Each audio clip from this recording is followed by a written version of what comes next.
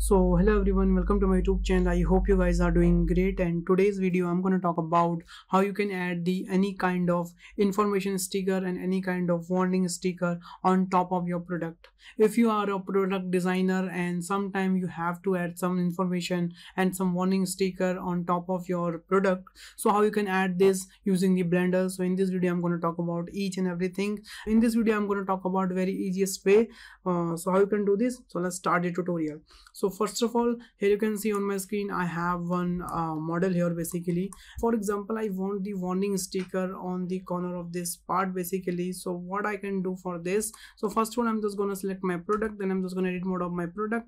First of all, we'll just define that place where we want the warning sticker. So for example, I want here basically. So what I'm going to do, I'm just going to select these two faces, yeah, something like that, and after that I'm just going to my front view and I will just go to my material sections, and here I'm just going to add a new material.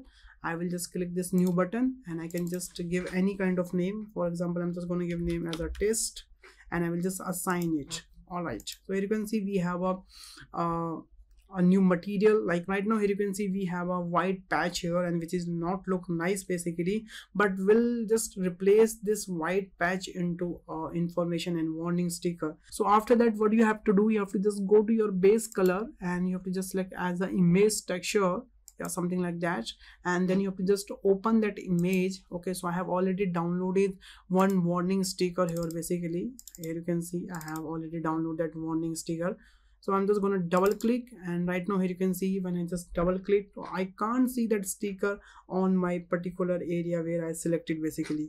So how we can see that sticker basically? So for that, what you have to do, you have to just again go to edit mode of your object, then you have to again select these two faces and you have to just press the U and you have to just press the project from the view. So all right guys, here you can see we have perfectly add that warning icon and warning sticker here, and which is look nice by the way. Okay, so this is the easiest way from where you can get any kind of, and from where you can add any kind of information and warning sticker on top of your product basically. So here you can see guys, that's look nice and that is look very realistic here. Okay, and if you want to change the specular and roughness of this particular material, so from here you can change by the way. So I just want the little shininess into this part, so I'm just going to decrease the roughness. Yeah, all right, here you can see, and we'll also increase a little bit specular basically.